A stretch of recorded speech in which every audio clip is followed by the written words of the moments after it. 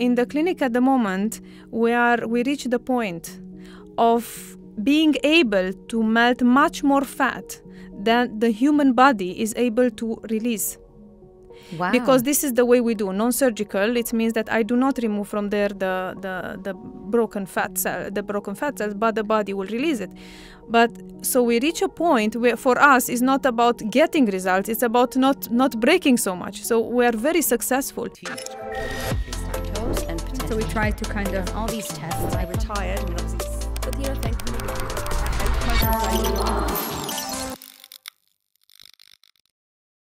Okay, guys, how's it going? Today we're talking about, you know, the discussion of the decades, of the centuries, of the lifetime. It's always about weight loss. It's always about how do we lead a healthy lifestyle? What are the right decisions we need to make and what to resort to when we're looking to lead a healthy lifestyle or to kickstart our healthy journey. With me in the studio is Cosmina Moldoveanu, expert in medicine, aesthetics, and lifestyle medicine, and the founder of Slim with Cosmina. Cosmina, how are you?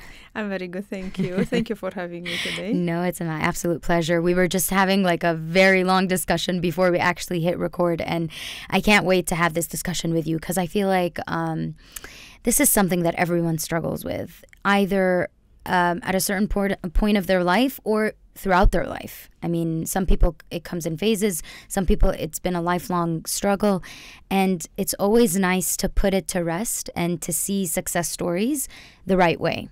So that's what we're going to talk about. But before we get into all of this, I'm always interested in knowing how people started their journey. So what got you to start this? I started from my personal struggle. Okay. So this made me understand what the patients and what the people go through. 13 years ago, due to a hormonal treatment, I gained 22 kilos in a very short period of time. Okay. And I was a professional swimmer. I never had problems with the weight. That was big on me. Like mentally, it really affected me a lot. I never experienced cellulite. I never experienced, to feel heavy. And I was going up the stairs in the clinic where I was working at that time, and I was feeling that overweight carried with me all the time. And it's really heavy. Like it's like I was taking 22 kilos dumbbells and I was walking around with, and it was really not comfortable at all. I tried at that time. Everything was available at that time. I tried treatments with machines. I tried, let's say, diets. I wouldn't call it diet, but I tried everything. Nothing worked. I was accessing my studies in food science, and it really helped me. Like I started really going to the books. So I went to my books and I was okay. Let me see how can I help myself.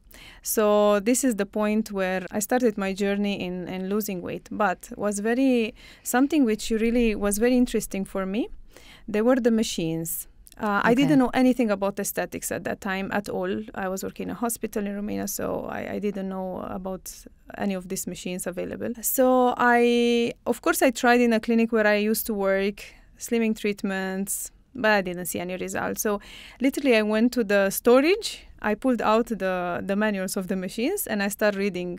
These manuals are mainly for engineers. I understood very well what was written there because I also have an engineering background. So actually all of these studies which I did in my young age, it actually I pulled them all together, and I started digging more into this subject of slimming.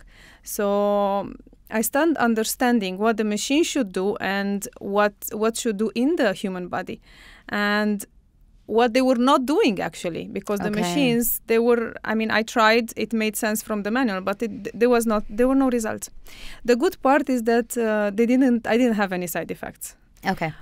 If I was trying now slimming treatments just from left to right, I think I would end up with a major side effects, because this is what I treat on a daily basis. To be honest, everyone is looking for that quick fix. Everyone wants the fad diets, the ones that like give you a quick 6-kilo drop when it's not sustainable, or, the weight loss injections or the invasive procedures. I mean, we're going to discuss all of these. But I want to start with the weight loss procedures, or like the surgical procedures. I want to know your input on that, and I want to know why, in your opinion, they're not sustainable, or they might not be a wise solution. I believe that all the, let's say, the surgeries, we should keep it for a health purpose mainly, and less for aesthetic is possible. They will not, nothing in our days, it will be sustainable unless we do changings in our lifestyle. This is the ugly truth. But nothing is sustainable. Whatever we do is going to be for a period of time. What will be for long is going to be our lifestyle. So we need to be realistic and see that whatever you do, you still need to go to do changings in your lifestyle. What if, like, if we take, for example, because I know this is something that's trending massively globally, with celebrities, with influencers, the weight loss injections. And I know that there is a necessity. I mean, there are people who are diabetic or who have pre-existing conditions that require to take these injections. What if, like, someone is actually on these injections but pairs it up with a healthy lifestyle and exercise? Would you still be for it or against it? Or would you just recommend, no, go all natural, try the healthy lifestyle and the exercise rather than taking that with it? I think the patients, they have to consult their doctor, okay, and to see each of them, where are they?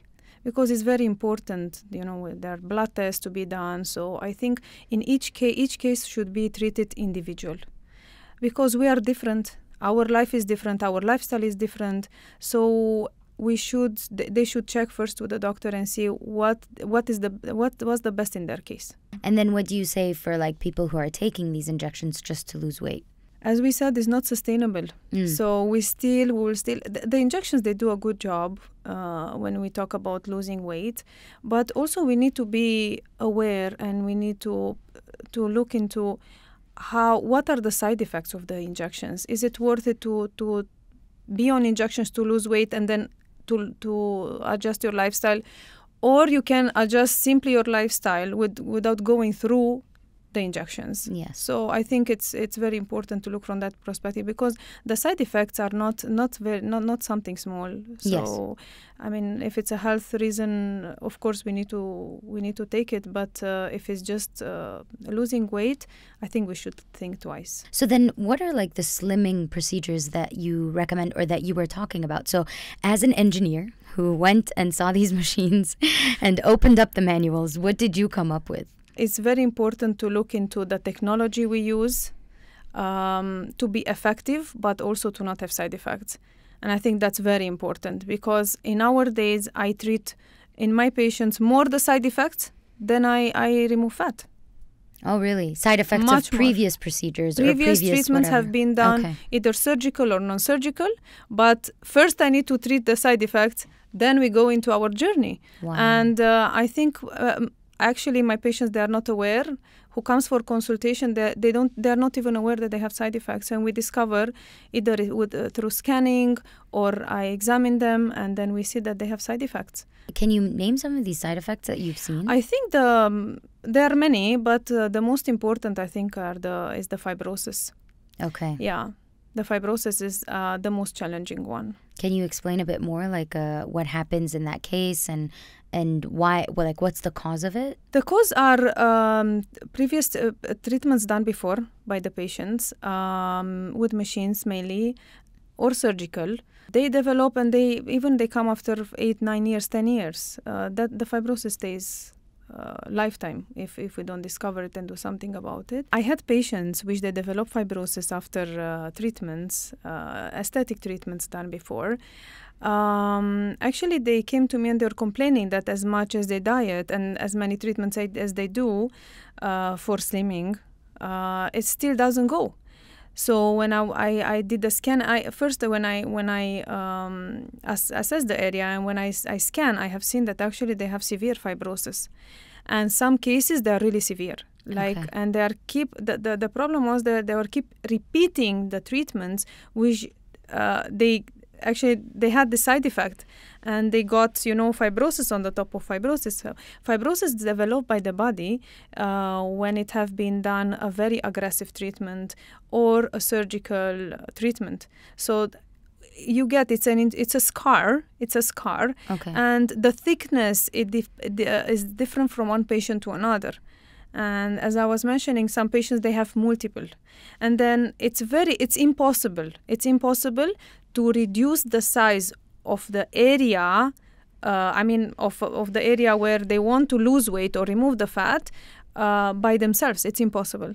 Okay. So, sometimes after the treatments they have done, actually the body is changing so much that the area stands out. Yeah. It's like out of a shape. I remember I had one lady which she did it on the upper thighs, and when she came to me, she told me, I can never wear trousers, pants, because it was so out. It was a bump in the both sides, so much out of the shape of her shape that it couldn't even fit a proper trousers. Wow. So that one case very challenging. It was one of the first cases actually I got, and until I found out what's happening, because slimming treatments, if you do fat reduction treatments and they have fibrosis, is not going to work. Yeah. So you can keep doing, you can do 10, 20, 30 treatments and it will not improve. I can say that it's very unpredictable.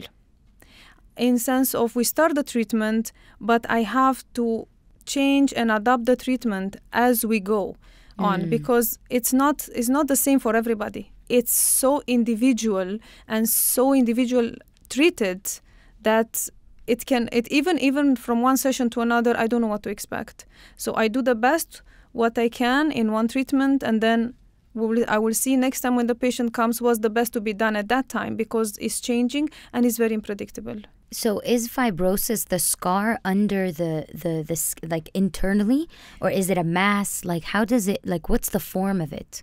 As the name says, fibrosis, fiber. So it's a tissue which in the clinic we are trying to break it down so we can reach, because if you have fibrotic tissue and then we have fat, as much as we work on the fibrotic tissue, we will not reach the fat. Makes sense. So even you have to treat whatever comes in your way. That's why personalizing treatments is the most important, because you deal with what you have in front of you at that time. Of course. In the clinic, I developed treatments, because all the treatments I do are developed by me. So there is nothing which I take, usually the machines, they come with protocols, and we should follow protocols in the clinic, what's happening. I don't follow that way. I create protocols for each patient in front of me. Nice. So actually, I don't follow what the machine says. The machine does what I'm saying. Exactly, because you're the engineer as well. Yeah. So it's very important to personalize and to see what we have in front of us, because this leads us to great results. Yeah. And if a treatment doesn't give the patient instant visible results, believe me, doesn't work. Okay. And was that the process that you followed when you wanted to lose your weight? Okay, interesting. Tell me about that. Like how was the epiphany, like just coming up with the idea and actually starting the process? So the first time when I tried the slimming machines, actually myself, I started using them on my own body. Okay. And I was able to use them on the thighs, because it was the easiest for me to work on. Okay. And of course, I was with I did a lot of treatments, a lot of trials. Mm-hmm. I was with the manuals in one hand and then trying with the other hand. And then after a while, I have seen that the cellulite goes. And I was like, okay, that's interesting. Let me keep going. Like on the spot? It took me a while, because it took me a while until I understood how it works. Okay. And practicing. Okay. But after a while, I saw that, yes, it starts going away. Wow. And I was like, okay, that's interesting. Okay, let me go more. Okay. So I think it happens with my patients. When you give them a boost, I'm like, okay, it works. And then also they adjust their lifestyle. Yeah. Because when you see that, the fat goes away, and I'm like, I don't really want to put it back. Yes. So it's motivation, yes. It's motivation, yes. Absolutely. And this was for me also. Yeah. I created my own motivation, and that kept me going.